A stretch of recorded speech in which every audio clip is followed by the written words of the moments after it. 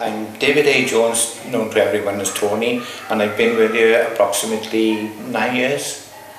On a Thursday morning, such as today, I do the Fruit and Veg Cooperative, and I'm on the steering committee.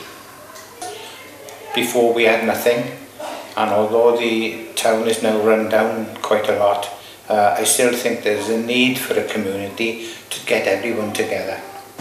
Well, as far as I can see, it has gone a great deal towards justifying everyone to work together, but I don't think it's quite reached its maximum yet, and I hope very soon it will.